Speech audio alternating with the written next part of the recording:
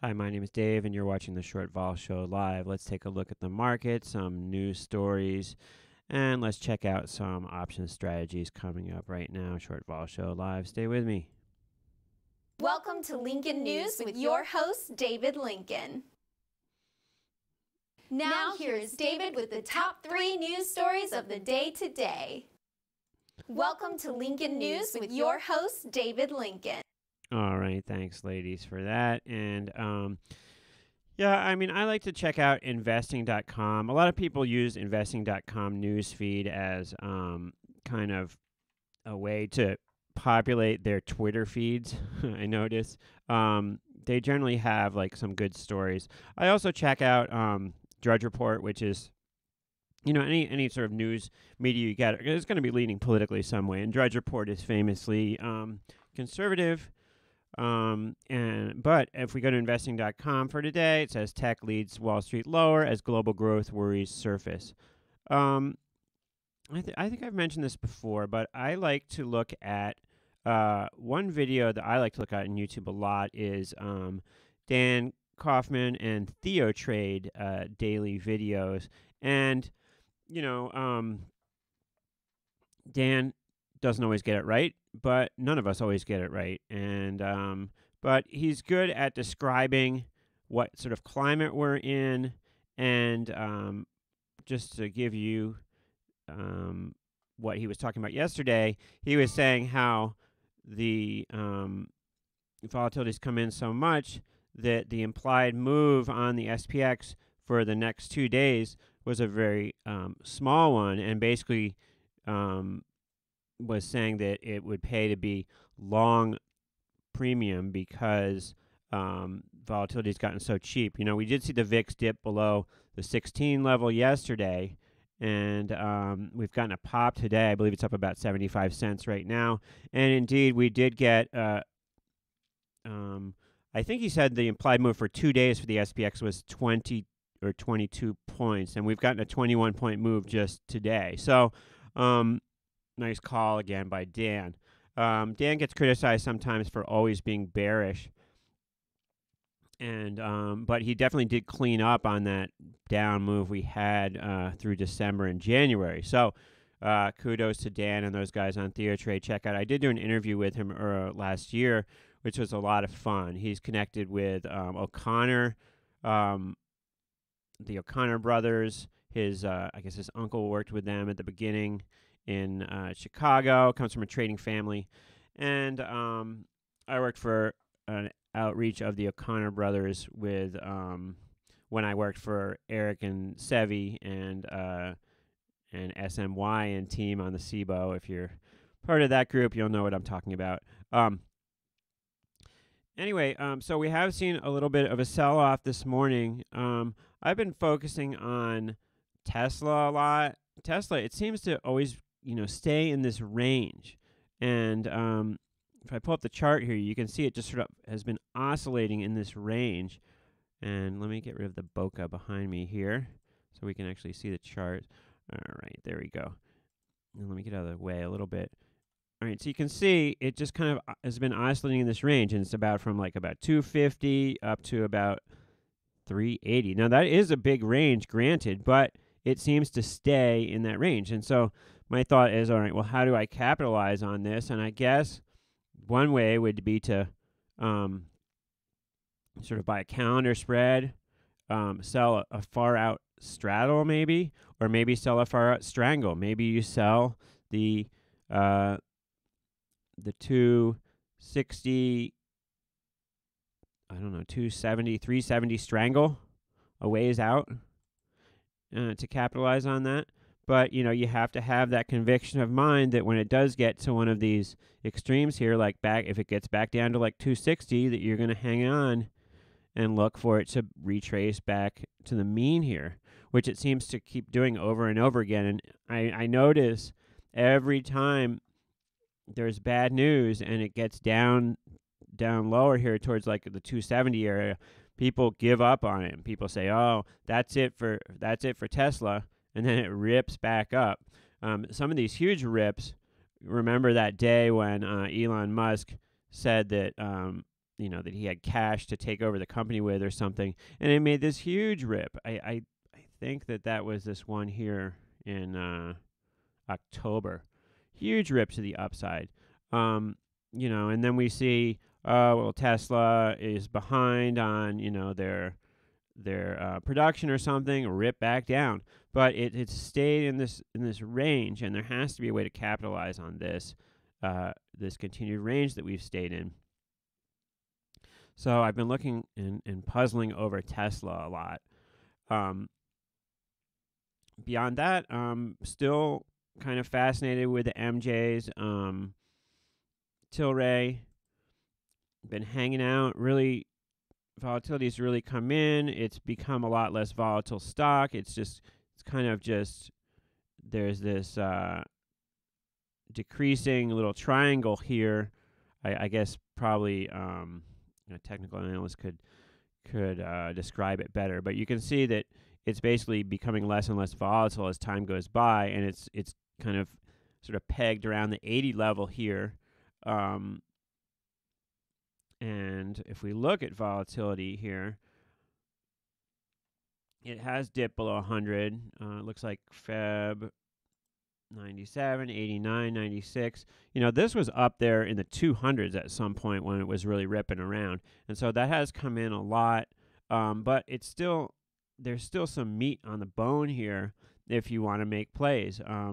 Let's just take a look at, for example, the March at the money straddle, 78. Probably even has a 78 strike, but let's say the 77.5 strike. I can just switch this for ease here to straddles. All right, so $18 for the straddle in March. That sounds pretty rich. $80 stock, $18 for the straddle, right? Could move there. It's probably somewhat fairly priced, but there is some meat on that bone still in TLRY. We've seen the big ones, Facebook, Apple, are now off the lows.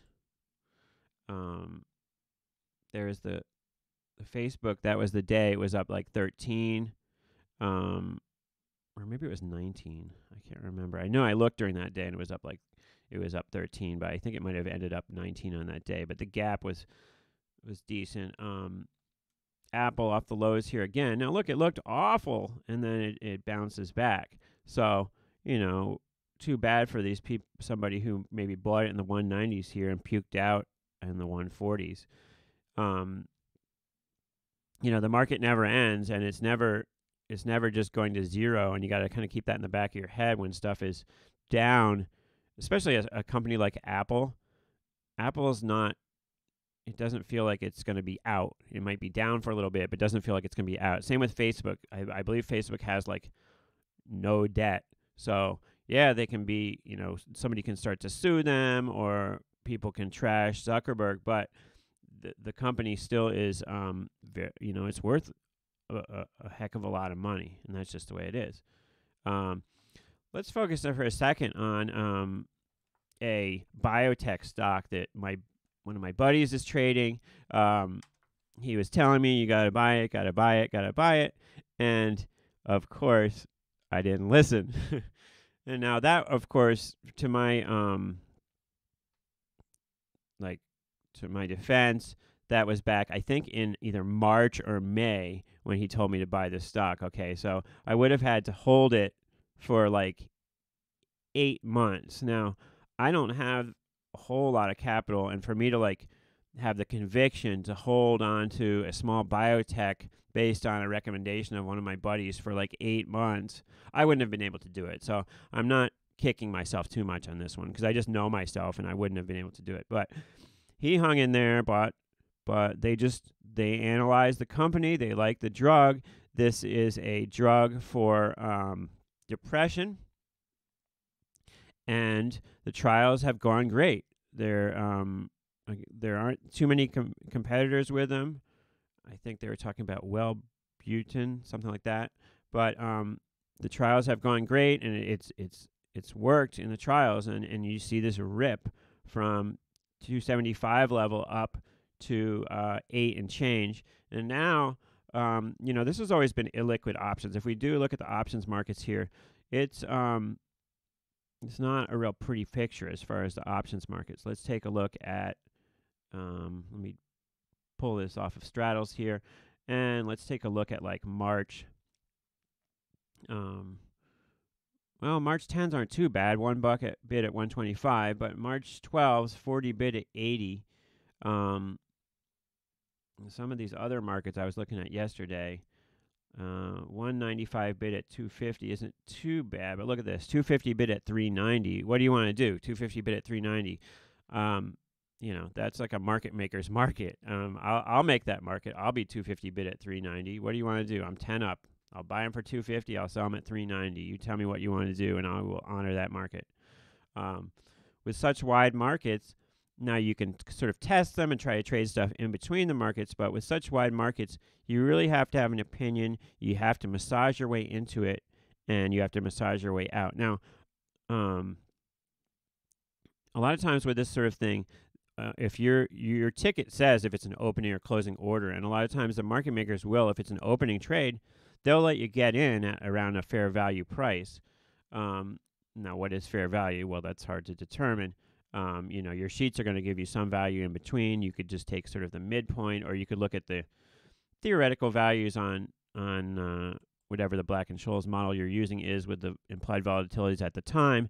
But once again, that is just an educated guess at what the value of these products is. But market's pretty wide. Let's just take a look at, if I go to Analyze tab here, I can look at some more statistics. So here we have trade volume today. It's traded a total of 568 options. So, thinly traded. If we look at time and sales, we can see what was traded. And it looks like a 50 lot was the biggest trade of the day of June 10 calls. Someone bought 50 June 10 calls, which appears to just be a bullish play. And we'll have to see where that goes from here. It looks like it's backed off. This stock had a rip before the open yesterday to the high 11s. If I change the charts here, we can see it. If I was going to move this up here, so you can see it ripped to 1197 before the open yesterday, and it's kind of been a fade ever since. I don't know. It looks like the stock is still a fade here, but if this is a waiting game with a lot of these drug stocks, you might have to wait another 6 months before you get that next trial information, or it's a process. And if you're going to trade biotechs, you kind of have to get into it and figure out how many drugs they have in the pipeline, where they are on those drugs, and try to make some analysis of it. And that's pretty much too much for me. So I pretty much stay away from these biotech ones. But just to kind of show you one of them and sort of talk about it briefly, there is AXSM. All right, so let's take a look quickly at Drudge Report also. And we have, I guess, AOC released a Green New Deal plan maybe today. That's why it's saying be green here. Fixing global warming.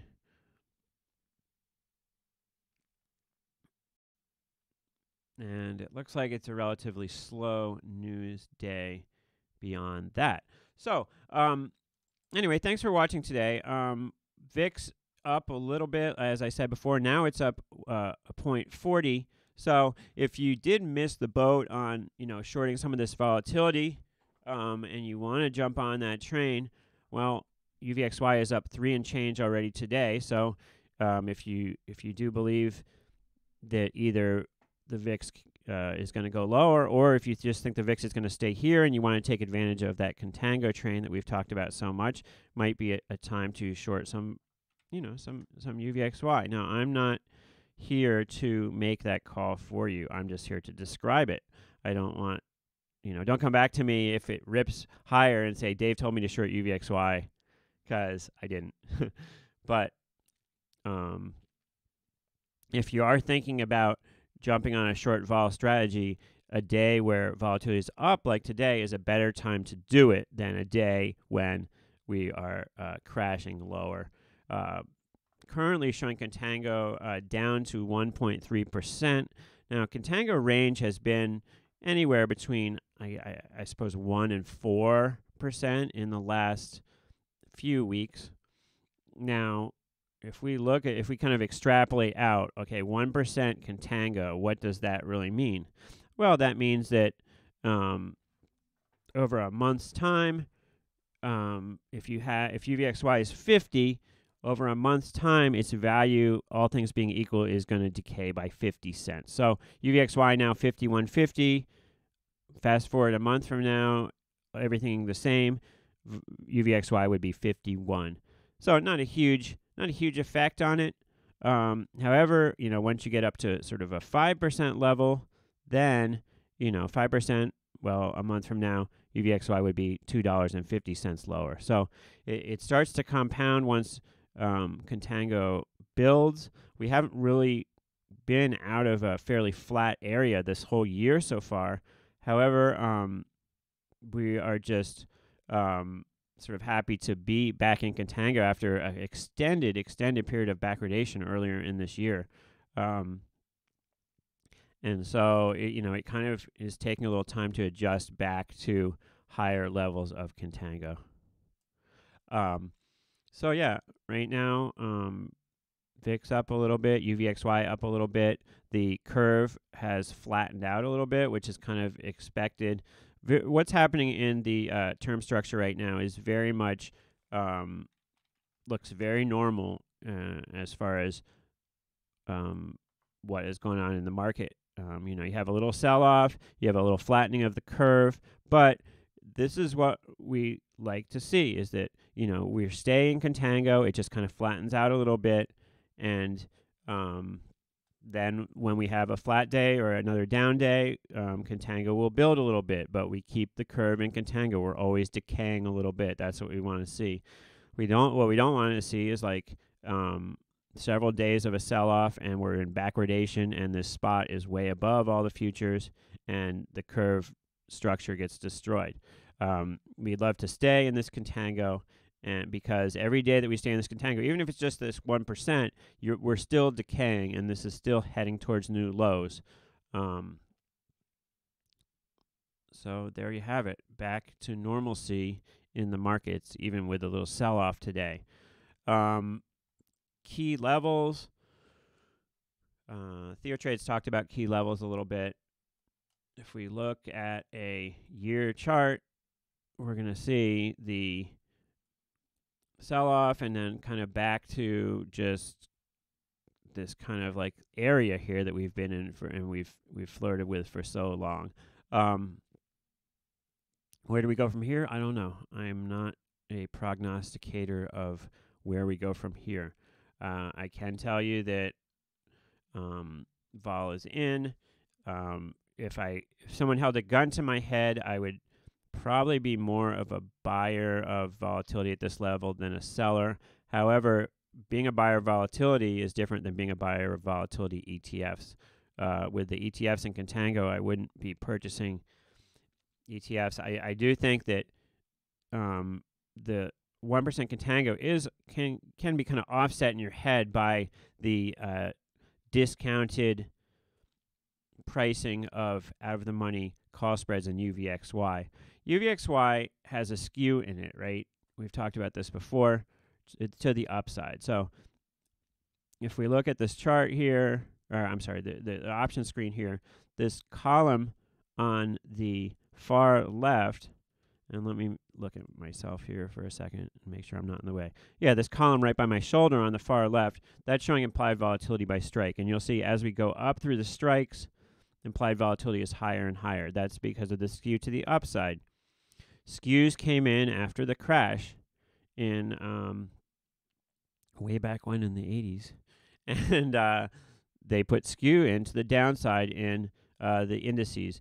And the reverse is true for UVXY, because the danger, like the big extreme move in a VIX product is not going to be to the downside. The big extreme move is going to be a spike to the upside. If it's the same with, or it's the opposite of the market. The big move is not going to be a huge move to the upside. The bigger, scarier move is going to be a huge move to the downside. Thus, there's a skew. And what that means is if you're buying a call spread, you're going to be buying, let's say, if I were to buy the March 45 call and sell the March 60 call, okay, so I would be buying a volatility somewhere around 80 and selling a volatility somewhere around in the 90s. And that due to that skew, that kind of offsets a little bit the effects of contango, and it makes it a more of a fair playing field for me to buy volatility by buying an out-of-the-money call vertical in UVXY. So if you were going to play volatility to the long side, I would recommend buying at-the-money to out-of-the-money call verticals in UVXY or maybe in VXXB. If you're looking to short volatility, I would be looking to either sell similar call spreads or or buy similar put spreads. Obviously, call and put spreads are the same thing. We've talked about that before. I might look, if I was going to be, however, shorting volatility to move out farther than March. I would look to go to probably June at this point. Give myself plenty of time to weather any spikes. I was looking the other day at maybe like a June 45-40 put vertical. Okay, gives you time. You can almost double your money on this one. I feel comfortable that UVXY will go through the 40 strike in the next 134 days. I like a spread like that. There is a skew that's working slightly against you, but you have contango and sort of beta drift type things working for you, and you give yourself ample time. That's the kind of spread I like. UVXY has gone down a lot lately, but we know that it just mathematically will take out this 35 low at some point in the future. We just don't know when it is. And so that is the case to the downside and to the upside. If we look at the VIX here, kind of like in a mid-range, right? Kind of in a mid-range. If it's going to go back into the range of 2017, then it's on the high side. But I think we would have to take out the all-time highs and reach further than those for us to get anywhere near this. I think the real outlier on this chart is that 2017. I think we're in a much more normal time overall right now than we were in 2017. Cool. All right. Well, that's enough yapping from me. Thanks for watching the show today. We will have some new people coming on soon. If you want to be part of the show or contribute, please reach out to me. Please check out Gorilla Trades. If you have purchased a Gorilla Trades membership through me, just let me know about it. I'm just curious to see how many people have done that. Gorilla Trades offers different stock picks, and they have a way they go about it where they recommend something, and then it has to trigger, and then they will give you points of where to put stops, where to get in and get out, and they have a great record, and they're really good at picking stocks, which I am not good at. So with me helping you with some option strategy, and with them helping you pick stocks, it's a team that can work for you great. Thanks for watching today, folks, and we will see you next time on the Short Vol Show Live.